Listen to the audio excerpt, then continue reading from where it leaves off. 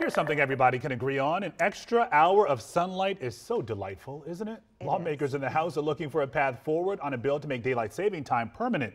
It's called the Sunshine Protection Act. Love the name, too. The Senate passed it unanimously yesterday, and passage of this bill would mean no more turning back the clocks and more sunlight in the evening.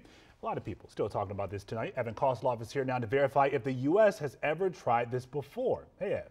Hey, Lorenzo. Yeah, a lot of posts about this on social media, so we took a look. And as always, we want to show you our sources right up front. So here they are.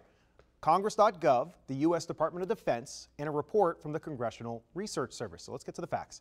According to the report, the answer is yes. Year-round daylight saving time was implemented 2 times before, in 1942 and 1973.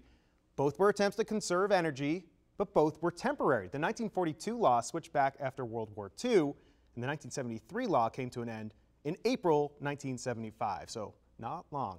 All right, so where do we go from here? This bill still needs to be approved by the House. Then President Biden would have to sign it into law. And Lorenzo, if that happens, the change wouldn't go into effect until November 2023. All right, we still have some time. Really quickly, so that 1973 act, it only lasted a couple of years. Do we know why? Well, it was always meant to be a 2-year trial run, so that's right in the bill. That's how we know that. And our official sources in our story didn't address the why specifically, but I could tell you what was reported in a 1974 article from the New York Times. It referenced a study by the National Opinion Research Center at the University of Chicago. And listen to this. It found public support actually plunged just 3 months into the change, from 79% in December 1973 to 42% the following February. So according to this one study from 50 years ago, not everybody was a fan of the change. So be careful what we ask for, it sounds like. We'll see. I mean, 50 years ago, and you know, it's from one article. Support plunged?